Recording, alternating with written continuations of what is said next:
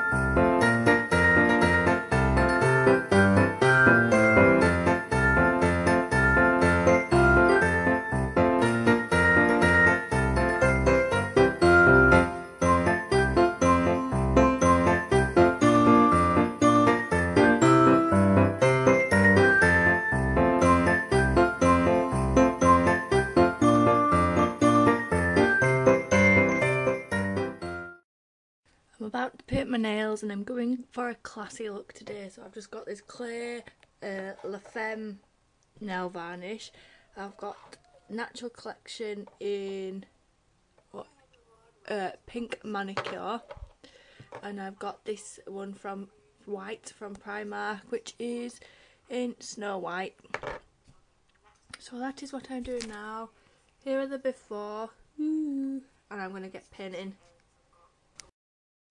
Unfortunately, day 14 of my Vlogmas has cut out near the end. It's all gone black. My music has stopped working and that's so annoying because I spent so long yesterday sorting it out, like hours and hours. So what I'm going to do is work out where it's cut out and then make a second video of the end rather than doing it all again, because it takes 5 to 6 hours to sort and upload and everything, and today I don't have time for that. So I hope that's alright with you, and I will put an annotation on the screen saying, you know, like click here for part 2 kind of thing. So that is where we're at the minute, which is so annoying because it's my favourite video as well so far. So one of those things, unfortunately. I've finished my nails. I've gone for a French manicure style. Hopefully they're picking up alright, but I think they look nice. They're all my own real ones. I have no idea what I'm doing with my hair yet, but I will start by straightening it and then take it from there. I got the GHDs, just so nice. I love these.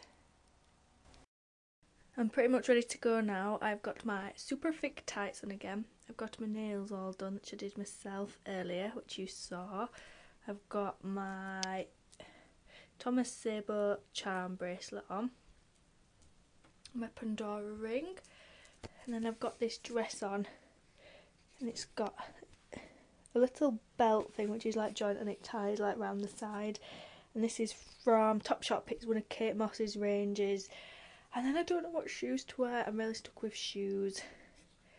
So if any of you have got any shoe thoughts, let me know what I should have possibly worn.